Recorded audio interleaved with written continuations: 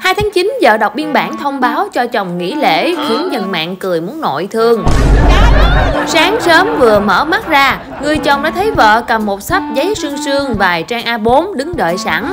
Ngay khi anh chồng vừa ngồi xuống để nhận tối hậu thư, chị vợ bắt đầu đứng đọc trong sự hoang mang của người chồng.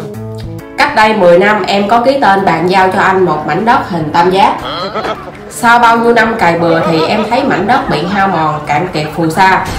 Trên mảnh đất ấy có trồng một loại cây, chỉ có bông nhưng mà không có lá.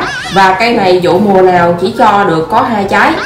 Nước bên trong trái ngày một ít, năng suất ngày càng thấp.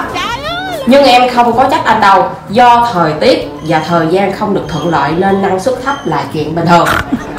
Tháng này em cho anh tạm ngưng cày cuốc 4 ngày vì nghỉ lễ 2 tháng 9. Em và con về ngoại chơi. Mảnh đất mỗi năm chỉ ra đúng 2 trái. Tuy nhiên sau 10 năm ký tên giao cho chồng cũng bị hao mòn ít nhiều. Thế nên người vợ quyết định cho chồng nghỉ lễ trọn vẹn 4 ngày để mảnh đất được bồi thêm phù sa. Hẹn hết ngày 4 tháng 9 mới được phép cày bừa lại với một cam kết. Hẹn anh ngày 5 tháng 9 cho anh cài lại, nhưng anh phải cam kết cố gắng tăng năng suất so với tháng trước. Mời anh ký tên vào ngay và liền. Sau vài giây suy nghĩ, anh chồng đã xin gia hạn thêm vài tháng để tìm cách tăng năng suất, hứa sẽ vượt trội hơn mùa vụ cũ. Một tháng đã. Cho anh gia hạn thêm vài tháng được không? Để anh nghiên cứu coi có cách nào mà tăng năng suất thêm không?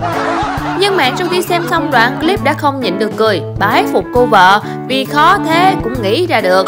Nhiều người còn hài hước trêu rằng chủ đất này nghỉ lễ mà áp lực quá.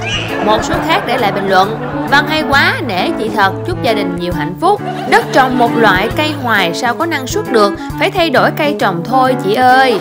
Ủa là nghỉ lễ dữ chưa, nghỉ lễ mà áp lực quá, tôi hóng mùng 5 coi làm sao nha." Tôi cười muốn nội thương luôn, có người vợ như bả khỏi là buồn luôn. Cảm ơn các bạn đã quan tâm theo dõi, đừng quên đăng ký kênh Tin 3 Phút để cập nhật tin tức nóng hổi mỗi ngày.